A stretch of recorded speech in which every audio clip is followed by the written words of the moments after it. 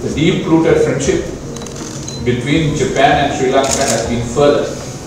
consolidated through the recent exchange of high-level visits.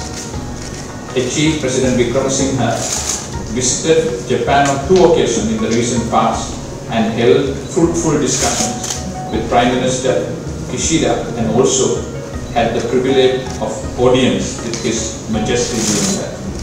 The people of Japan can never forget about the emotionally touching speech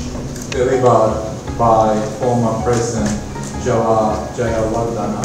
at the San Francisco Peace Treaty Conference in 1951 after World War II, which served as a stepping stone for Japan's return to international